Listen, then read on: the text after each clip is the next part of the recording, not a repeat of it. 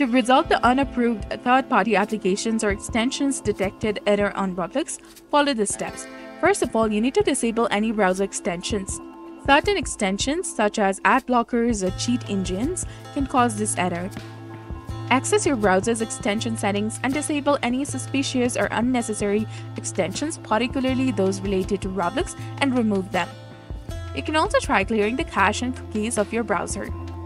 Clearing your browser's cache and cookies can remove corrupted data that may be causing the issue. For that, click on the three dots in the top right corner, then go to Settings. After that, click on Privacy and Security, and then click on Delete Browsing Data. Click on Delete Data to confirm. You can also use Roblox in incognito mode.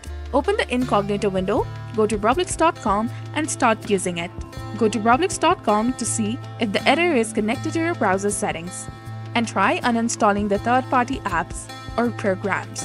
Remove any third-party Roblox programs like bots or modding tools you may have installed, as they could violate Roblox terms of service. And you can update the Roblox app and the browser. Make sure that both your Roblox client and the web browser are up to date. And you can use the official Roblox app. If you're accessing Roblox through a browser, consider using the Roblox app on your device, which is less likely to conflict with the third-party applications. And if the issue still continues, you can visit the Roblox support page and submit a support ticket for further help. So this was all about it. If you found this guide helpful, please like, share, and subscribe. Thanks for watching. See you in the next one.